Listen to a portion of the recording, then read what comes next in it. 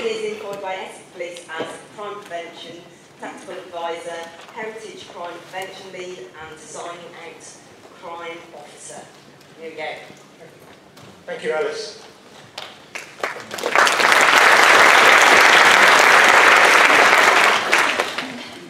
It's always that challenging presentation to deliver just after lunch, especially with such a lovely lunch that we've been given. So if any of you start to doze off, I'll know it's the lunch and not me.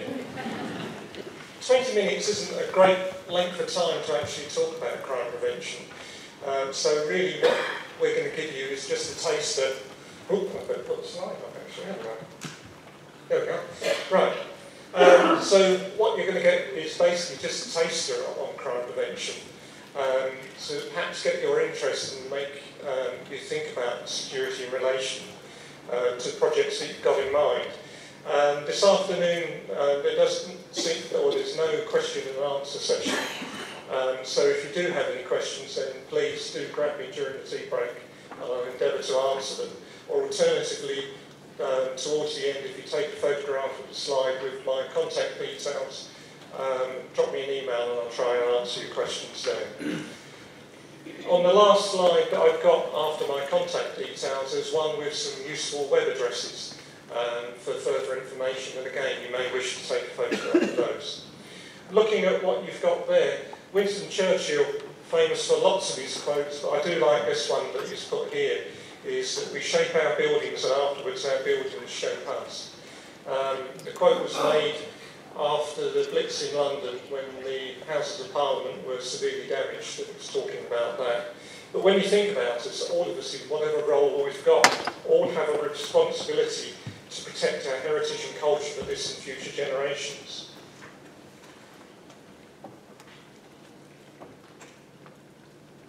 So when you think about security, this is normally the case, unfortunately.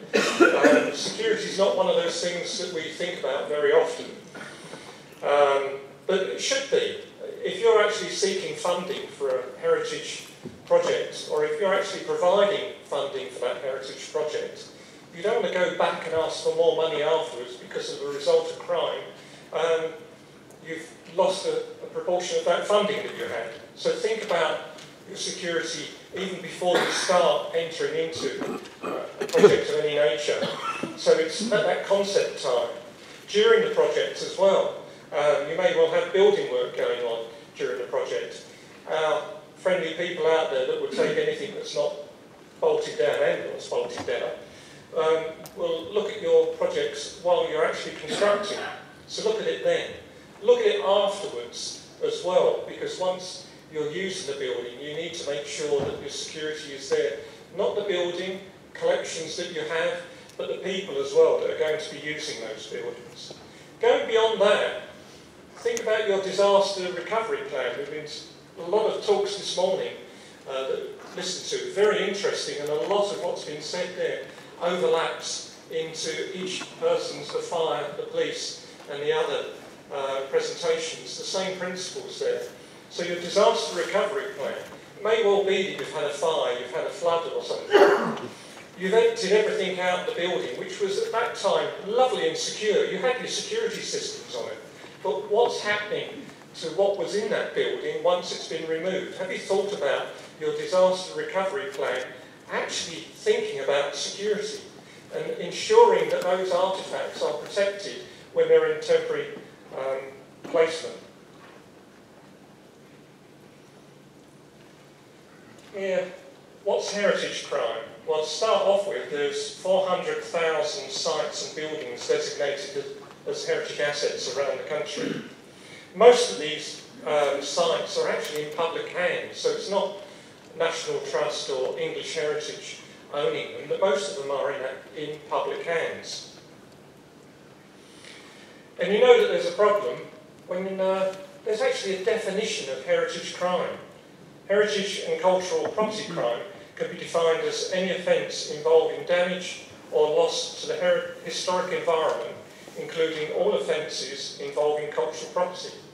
Now that came about from the National Police Chiefs Council has a heritage and cultural crime working group. I sit on that in relation to crime prevention. And so the document that you see there is the National Strategic Assessment of 2017, and that's the second one that came along, where we're looking at heritage crime generally. Out of that document also came a document to the Sentencing Council for Magistrates' Courts. This looks at actually providing an aggravating factor for any theft or handling offences. And so if the person is arrested and goes before the court, then the penalty they receive can be increased if it's reported as a heritage crime. Now, for that to actually work as well, if you are actually a victim of a crime in relation to your heritage buildings, try and make sure that somewhere, when you make that report, you get your local police force to record it as a heritage crime. It may just be in the free text, but the problem that we have generally with the National Police Chiefs Council group is knowing the amount of heritage crime that's out there. Heritage crime on its own isn't a listed offence. The burglary, the theft are all recorded. It's that heritage element that we need. So you've got that as an aggravating factor, and shows you what a sad bunny I am. When I got back from the drinks yesterday evening, I went on my police handheld device looking at emails that have come in, and there was one that's coming from the Heritage Alliance newsletter. So hot off the press last night is that not only have we got theft and handling offences, but released on the 3rd of July is the fact that criminal damage and arson offences are also going to be included, and that comes into effect on the 1st of October this year. So there's quite a catalogue of offences that have aggravating factors in relation to heritage, which is going to be good. 2011, there were 200 heritage crimes and incidents a day. Now these crimes go from things like the Fitzwilliam with the jade that was stolen from it, quite an audacious crime where they actually looked and cased the joint as such before it happened. And the importance of CCTV on sites came in on that one as being important. It's because after the crime, when they looked back at it, they actually saw the guys going in there, and they saw one of the guys drinking from a drink bottle and throw the drink bottle away. Great, because what it meant was the police could recover that drink bottle and DNA that led to actually the people involved in it. Sadly, nothing was found. We got gravestones being stolen, paving stones. So it's not just lead off of roofs as you see there, it's all sorts of architectural material that gets stolen. Post boxes, brick walls, arson, and sadly we see a number of monuments where the brass plaques are removed. When you look at lead roofs, it's not just the lead off the roof, it's the resulting water damage caused inside, and it can be quite catastrophic when some of our churches are holding things like weddings and other functions like that that have to be cancelled. Lastly, in relation to that one, when it comes to building materials, please make a point of knowing where your building materials come about, because quite innocently you could be promoting heritage crime yourself if you don't look to the provenance of those materials that you're using. If a handler can't get rid of the property, then there's less likely a chance of there being thieves out there in the first place. Now, a lot of you will recognise this in relation to fire. We know that you need oxygen, heat and fuel for there to be a fire. And you may well think, well, what's that got to do with crime prevention? Well, we have our own. And it's called the routine activity theory. So it works in a similar way, in as much that when you're looking at crime, even terrorism, you've got to have a suitable target. You've got to have that motivated offender and a lack of capable guardian. Capable guardian is looking at things like CCTV or natural surveillance, where people can look out their windows and see what's going on. Now the logos at the bottom, you'll notice some of them are changing as we go through there. PCPI is a police body, it's not an individual police force, it's a police crime prevention initiatives, and that looks at different organisations within it, which is part of Secured by Design and things like that. But when we're looking at that routine activity theory, if you can reduce the possibility of a target being vulnerable, then you reduce the chance of there being a crime. If you can put CCTV or cultivate your neighbours so that you can have people looking over the site, again, you're less likely to be a victim of crime. And if you can remove that motivation, then that helps as well. This is the 10 principles of crime prevention down the left-hand side, which are again enlarging on what we've spoken before. So there's a number of other things that you can look at. Target hardening, making it more difficult for them. Target removal, not always possible. There's quite a number there, I won't go through them all. And then expanding on that, you'll find that within Historic England's security suite, there's even more, 25 techniques, which gives you more of an idea. It's worth looking at Historic England's security suite. There's a number of documents there that are very useful. Again, the science of crime prevention that we've been looking at there, further considerations to think about, because if I can get you thinking along the lines of what can I do, what's the offender looking for, and if I can mitigate the risk by putting things in place, making it harder for them, because our villains are lazy so-and-sos. If they can find something that's easier to steal and change into cash, they will. So on there, remove attractions where possible. If you can, if you've got security, flaunt it.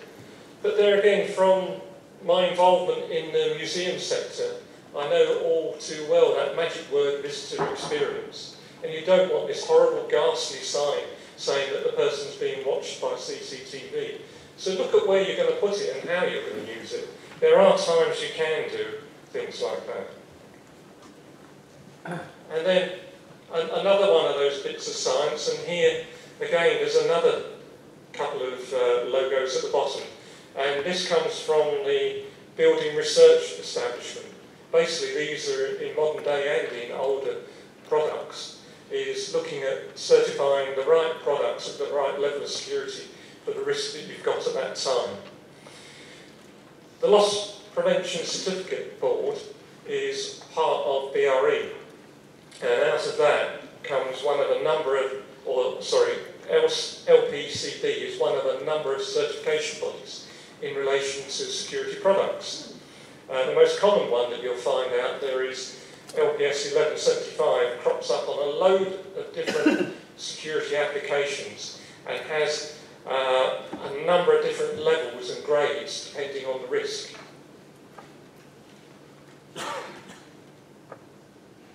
Sorry, I'm rattling through this, so mindful of the time. The presentation talks about counter-terrorism. I'm not a counter-terrorism security advisor, and unfortunately she can't be here. But when you're looking at what is the difference between counter-terrorism and crime prevention with thieves, if you look down the left-hand side, there's a bit of a chart there. Again, this is courtesy of the LPCB, borrowed with pride, I think we call it. And the top one is what the thief is looking for.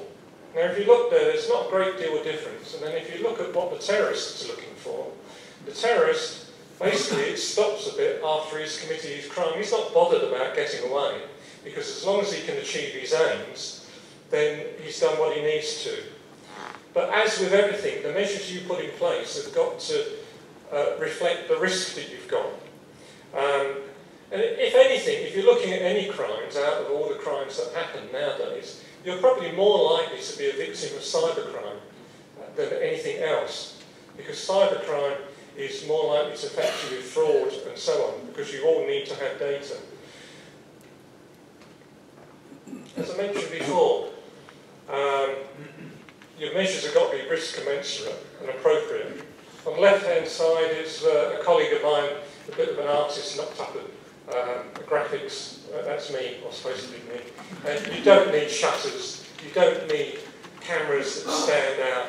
The security that you can have can be compatible to the historic environment. If you look to the right of your picture, that's 17th century Grade 1 listed building, Audley End House in Essex. Lovely place. If you haven't been there, have a visit. But that security that's there, it's a listed building, so you can't put anything you want there.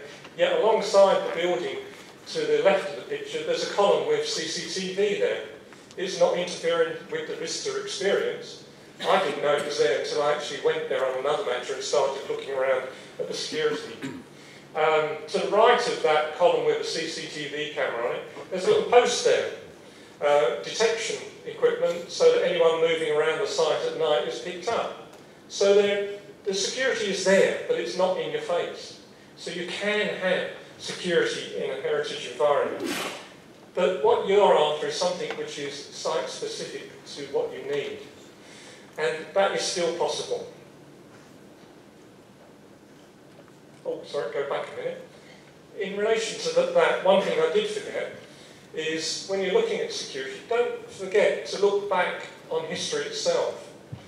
Within the police service, we've got this habit where we quite often give advice, and within our advice that we're given, we talk about landscaping and gardening. I'm not a landscape designer, I'm not a gardener.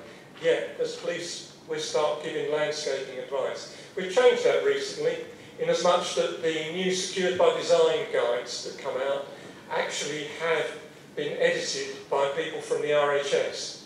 So our information in there regarding landscape and gardening is by the people that know. Not only that, but as a police service working with Secured by Design, we are also engaging with BALI, the British Association of Landscape Industries. So what we're hoping to do is have some effect on gardening and landscaping to try and get people to think about defensive planting and using that medium.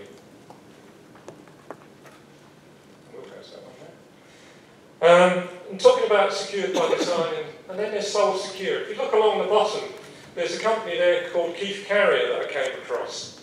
And look at their locks there. They may not have all of the lock standards in place to it, but they are an associate member of the Master Locksmith Association. So you can look for specialist heritage-based materials out there. Sole Secure, again, is a third-party testing. Secured by Design, as I mentioned, if you don't know what it is, works a lot with new builds. So we try and design out crime at planning level, so that when these new builds are built, the crime isn't built in there. But there is a standard that's available for refurbishments and properties that are older, which is a silver or a bronze standard. And when you're looking at it, there are heritage-compatible products. To the left there, you've got Selector Glaze, which do secondary glazing. And again, that's fit for the heritage environment. Across to the right, Defender Strip is like a plastic spiky topping. Where there's lead thefts, that can be moulded round a downpipe and put up there. This is again accepted by local conservation officers and councils. That one there is a listed property, and they couldn't just put anything on that downpipe. Below that, Mumford and Wood from Tiptree in Essex, they provide windows that are of a heritage nature. Moving across, Hammer Glass is a perspex-like material that is quite often used to protect stained glass windows. Below that, Protect Global is a fog cannon, and that can go in buildings, creates a fog in front of your hand. You can't see your hand in front of your face, so if you can't see it, you can't steal it. And then below, Smart Water selects DNA. There are a number of products that are available for stone. Selector DNA at present is even doing one which is suitable for underwater for the wrecks we have around the country. Banham actually produce locks and doors, and again for the heritage environment. Further information and guidance, one of the things I would say is if you have a heritage project, then please speak to conservation officers, Historic England, IHBC, who can put you in contact with a heritage consultant. Other areas, the museums, the Art Council has a Collections Trust Toolkit, churches, the Diocese Advisory Committee and the National Churches Trust. So there are a number of different ones out there. And last but not least, don't forget the police.